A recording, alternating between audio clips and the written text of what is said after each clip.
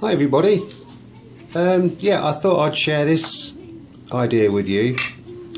Maybe you've seen it, but if you haven't, then hopefully I've helped somebody out there. Yeah, just save your tin lids or any tins. Get yourself some tin snips and just cut a few strips out.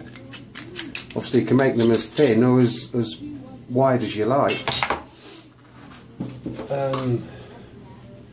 It's not the best job in the world, this one, but I just thought I'd try it out.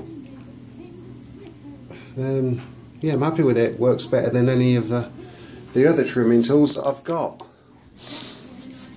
I've just been trimming this tall bottle with this one. So yeah, save yourself a few dollars or pounds, folks, or euros.